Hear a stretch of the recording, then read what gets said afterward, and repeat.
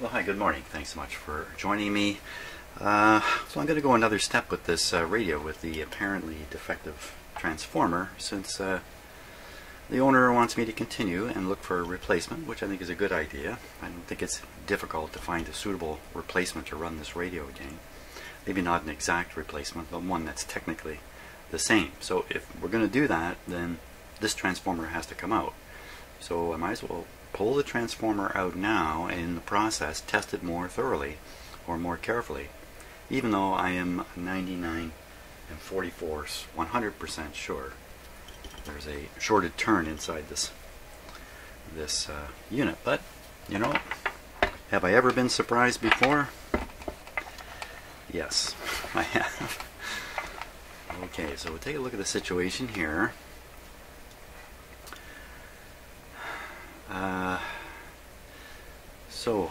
So first things first, the transformer protrudes down into the radio chassis. I don't think that matters at all. A lot of transformers have a bottom plate with a hole like this, and then there's a hole in the chassis like this, and the wires come through the hole. But this one, the whole chassis, the whole transformer comes down. That's a large hole up above.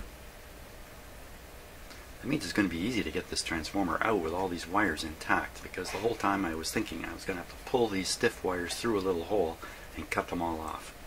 That's not the case here. I think it might be smart for me to make a wiring diagram. Would that be smart? Why would that be a smart thing to do? I'm going to have to sort out the new transformer when it comes. It's going to come with 3 windings, 4 really if you throw the primary in, so 8 wires plus a center tap. Is that what's coming out of here? 9 wires are coming out of here? Really?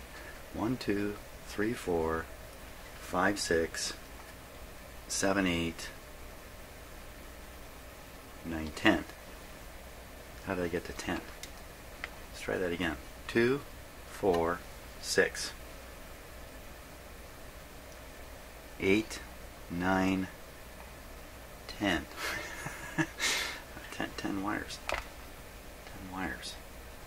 What is this? Something? How do you get 10 wires coming out of there? That's an interesting question in itself. Oh, okay, I see where 9 comes from. Ninth one is not actually a transformer wire, it's just a wire running from the switch to here. It's just working its way through these other wires as I counted it. So there's the expected 9 wires coming out of there. There's one wire here I can actually leave that. This one here, if I can get it untangled.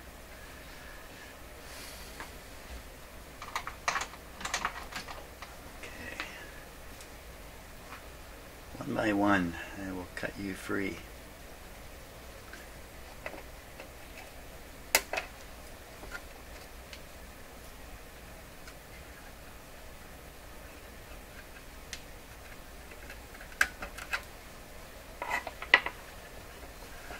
These wires are pretty flexible. Wow, they're really flexible. Surprised.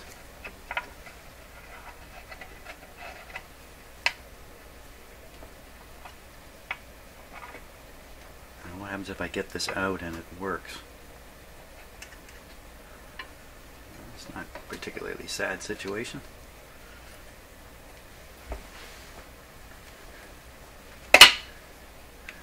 Instead of trimming back some of the wire here, they just looped it in and looped up the excess wire when they made this. 1, 2, 3,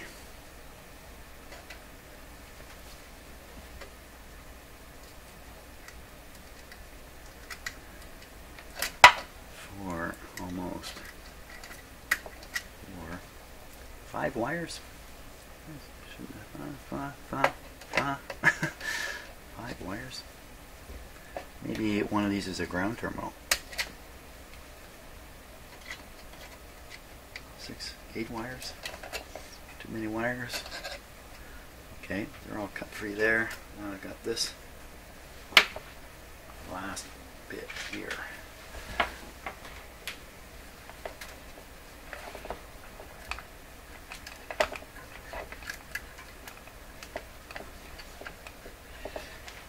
Looks like it's so this is going up to the speaker, and they've got, oh, there we are. Okay, no problem. Things looked a little hairy there, but they're not.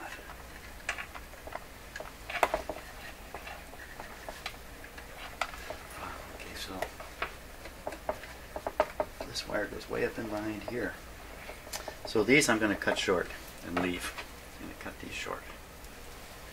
Cut them long. Cut them long. So I believe the transformer is now free.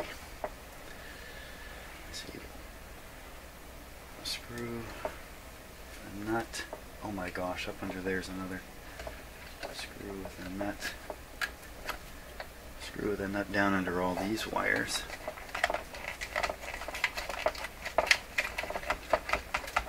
Like in most radios, you couldn't possibly bend these wires one bit. Okay, they're all out of there. Good. Now let's see if I can get. I'm sure I don't have a socket that will go all that far down. Yeah. Just try it with a pair of pliers. Or actually, you know what? I can do it from the top. Yeah. That's easy. Yeah.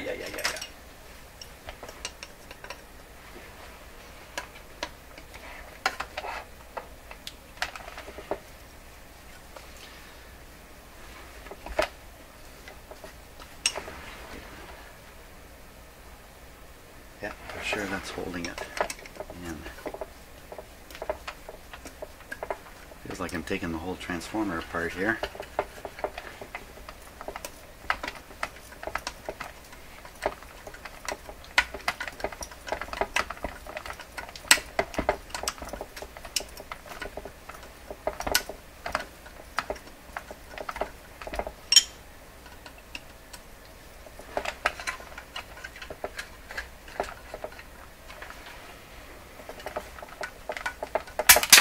Wow! He just shot it out of there. How come that happened? Let's see. I've ever seen a okay, one of these. This one down here doesn't have a nut on it. Let's see. Better aim this better this time.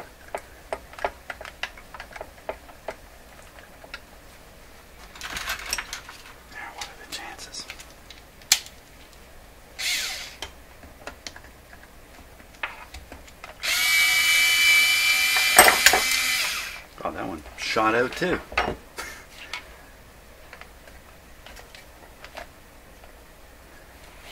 don't know where it went. Didn't shoot very hard. There. It's just in here. Okay, last one to go is down here.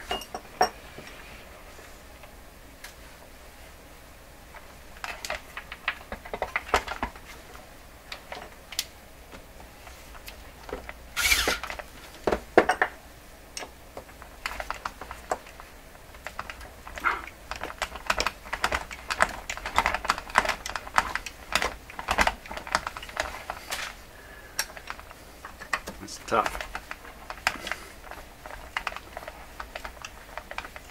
Wow.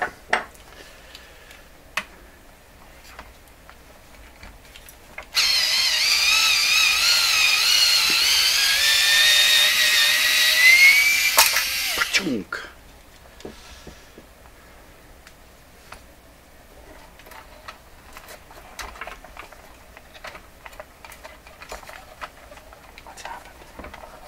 Tell me I missed a couple wires. What? I should have been. Didn't I count them?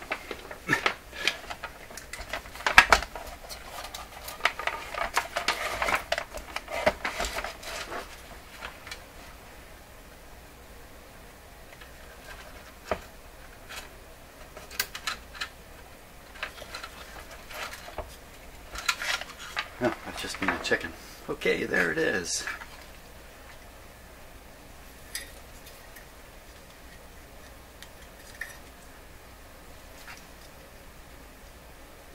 Get this top plate off and see what's in there.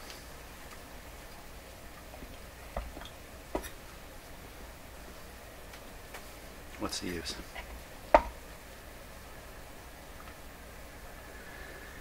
So, my thinking is it's the high voltage winding in this transformer. Yeah, which one's that? I think it's these two.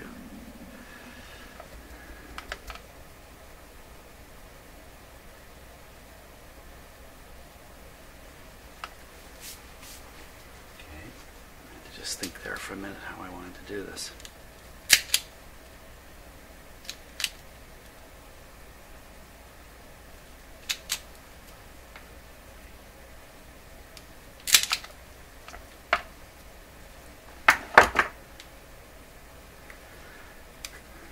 So I'm thinking these are the high voltage outside, and there's a center tap. It would be this lone wire here would be the center tap. It's possible it's these. It's possible it's any one of them. For crying out loud, Jimmy, you didn't make a note. But that's okay. Don't call me Jimmy anymore. Okay, let's see here.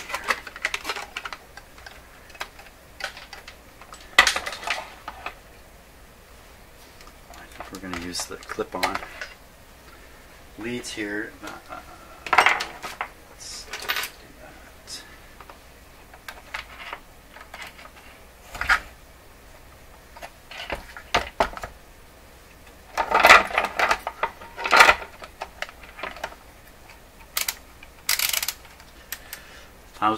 Was it 1,050? I believe is what it was supposed to be. I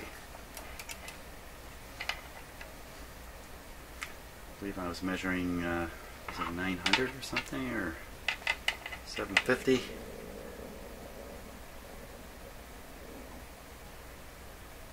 Well, I hope that didn't come over the microphone just now.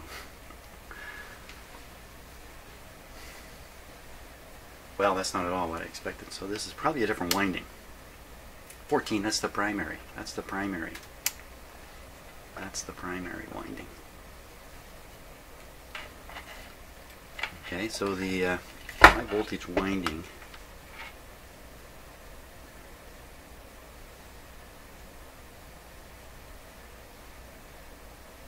some of these. it's some of these. Yeah, it was dumb of me not to make a note. But that's okay.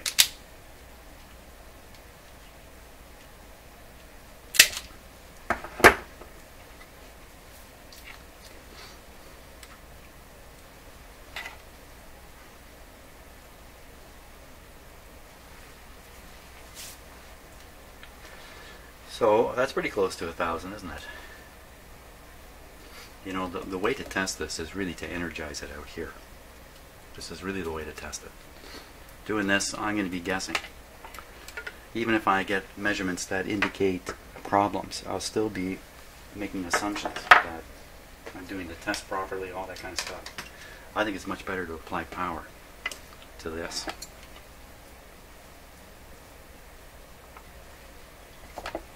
Since I don't hear anybody arguing with me, I'm going to go ahead and do that. Now, luckily, I have a way of doing this, of course, that's safer. I'm not just plugging this straight into the wall. That would not be good.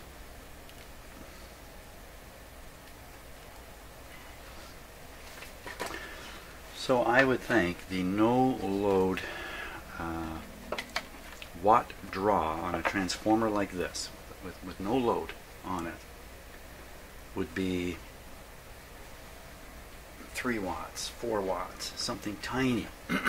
Tiny, tiny, tiny. So it's all about what this guy says here.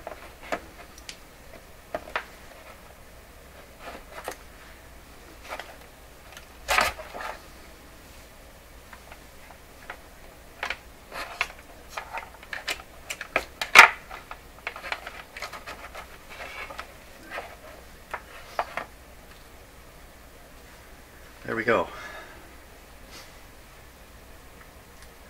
Okay, so we're going to put on the dim lights. These are the dim lights. These should not come on. We should not see these. In fact, I'm going to increase the, or if you like, I'm going to increase the resistance of the dim light path. So now all the power goes through just this one light.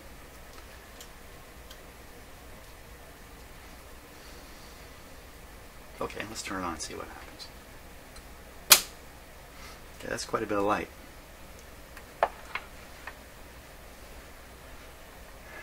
We're 40 volts on this transformer. And it's drawing 7 watts at 40 volts. Okay, I'm going to turn up the power going to it.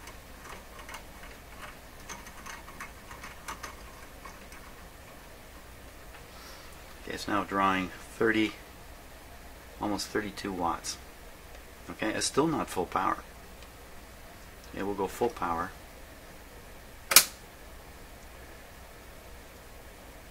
Oh my gosh, 100 watts. Okay, shut her off. I just can't imagine that that's any less convincing than that. Any less. Does that make sense? What could be more convincing than that? There's a short somewhere in it, probably in the primary winding. That's typically where a short would happen. That's where the high voltage pressure is. Are there any other hints on here? Call up Inspector 17 and tell him he made a mistake. Why this would fail? Well, who knows the exact reason. Wear and tear would probably be the only way to put it. So what am I going to do? No question, we're going to try to find a transformer that I can stick in here that's going to supply 5 volts for the rectifier, 6.3 with a couple of amps of oomph behind it to heat all these tubes. And let's see, this thing resolves through the power supply into 230 volts DC. So with double 230 gives you basically 500. Maybe put a little extra on, 500 volt center tap, maybe up to 600 volts, something like that. Should be enough to make this radio operate again.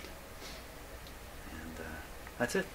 That's really all I can do now until I obtain the transformer. Oh well. Hey, thanks for watching.